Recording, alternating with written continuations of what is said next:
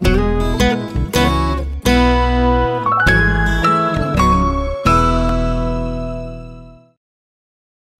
was a Breslover elder of the previous generation. His name was Rabbi Levi Yitzchak Bender.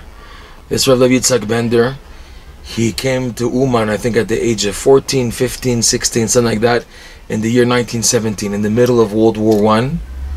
He got on miraculously one of the last trains allowing people to go from Poland to Russia.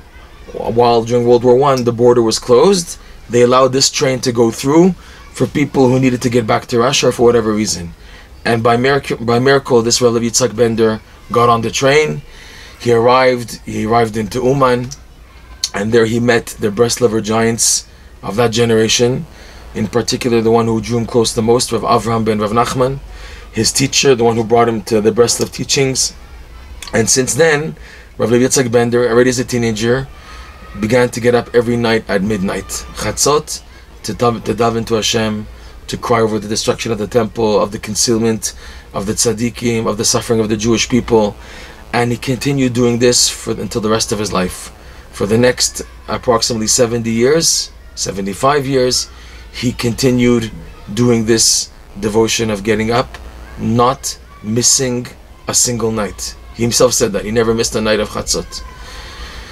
At the end of his life, he was asked, when you go up to heaven, what are you going to present to them as your greatest accomplishment in life? So he said, my greatest accomplishment is that I lived over 30 years in Russia and I still believe in God.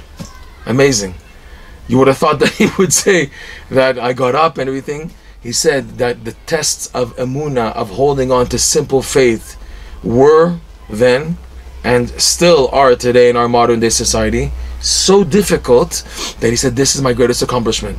That with everything that the KGB and the communists tried to do to wipe out and destroy Jewish heritage, Jewish Torah, Jewish tradition, to destroy anything Jewish, any Jewish identity they tried to destroy. And he said, I lived in this type of country for over 30 years and I still believe in Hashem. Showing us this amazing point that this is the one thing that stays with a person and is the most important thing, is your simple emunah. You can have a person who was one of the greatest Torah scholars, the greatest giants and everything. What in the end is the backbone and the foundation and the most important thing, that everything comes from that, is that a person has simple emunah, straightforward emunah, and nothing pushes him away from that.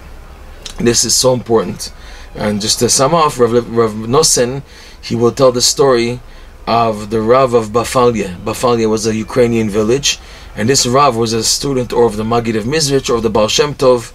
And this Rav, he was very holy and very involved in Torah and prayer all day long. He would be all day in Talit and Tefillin and learning and learning and learning. And then once on Yom Kippur, he had a difficulty in that he got what's called in the halacha a bulmus. Bulmus is when a person's, when fasting, he begins to lose his sight. And the halacha says that when this happens, a person is very in danger and he needs to eat immediately in order to nourish him, replenish him, and to restore his sight. And if not, the person's in danger of losing the eyesight forever and other dangers. So the halacha says, even on Yom Kippur, if this happens to somebody, he must eat. It's a mitzvah to eat on Yom Kippur. So the Rav of Bafalya, he had a bulmus, and he was petrified. How in the world am I going to eat on Yom Kippur? He couldn't do this. So quickly he went into the side room of the shul.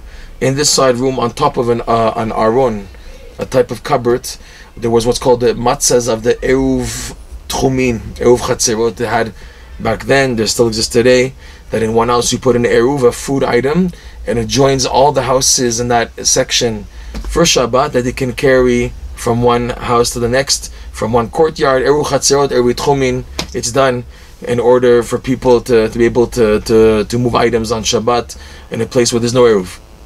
So he saw nobody was looking. He decided to eat the matzah without anyone finding out.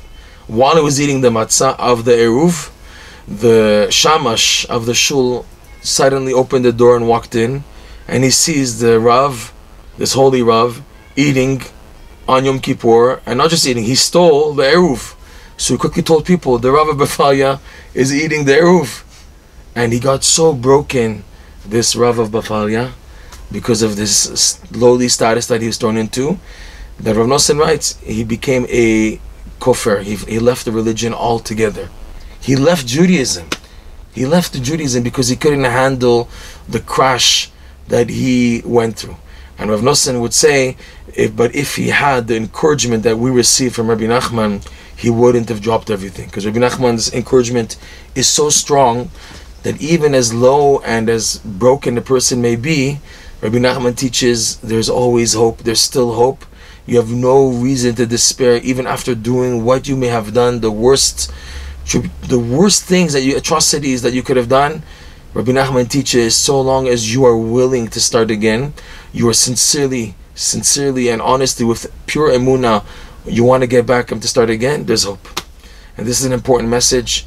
And this, again, going back to Rabbi Levi Yitzchak Bender, I lived in Russia for over 30 years. I still believe in God, because that emunah is the foundation for everything.